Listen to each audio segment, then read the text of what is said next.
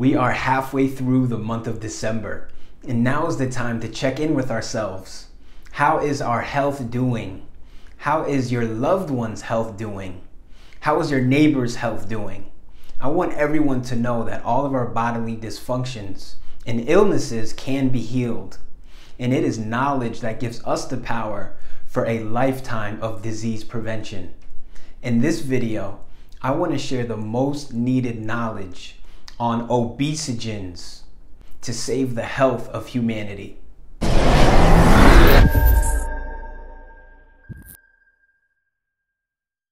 Obesogens are man-made chemicals that completely disrupt the way that fat cells behave and function. Make sure you stay tuned towards the end of this video because, like always, I'm going to provide the exact solution to protect ourselves from obesogens. Our body creates body fat to preserve energy to be used during fasting and bodily activities. The main function of fat cells is to store energy to be released when needed.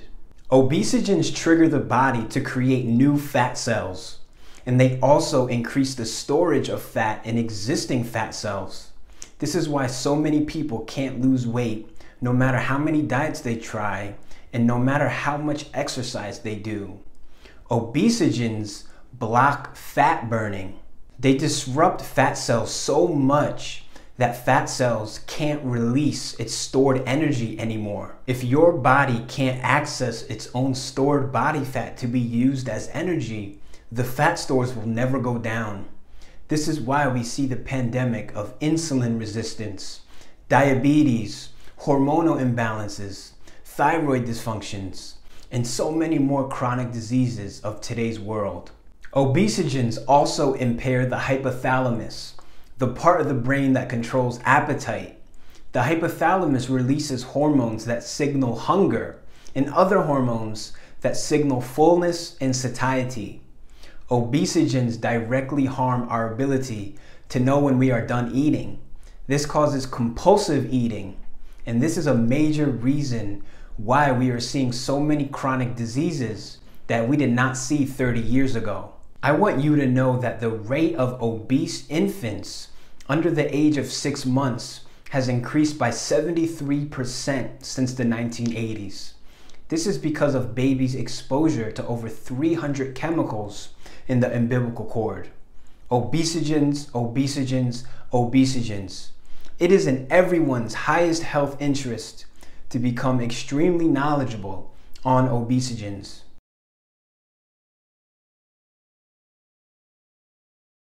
The first line of defense against obesogens is to know exactly where these chemicals are located. They are found in baby toy products, plastics, and an assortment of household consumer goods. Over the past 9 years, I have been a high-level toxicologist, and me, my family, and my clients have the perfect ability to protect ourselves from exposure to obesogens. And I'm going to make a part 2, a follow-up to this video, to discuss how we can detoxify our body after exposure to obesogens. Because the first line of defense is to avoid obesogens, and the second line of defense is how to eliminate obesogens out of the body.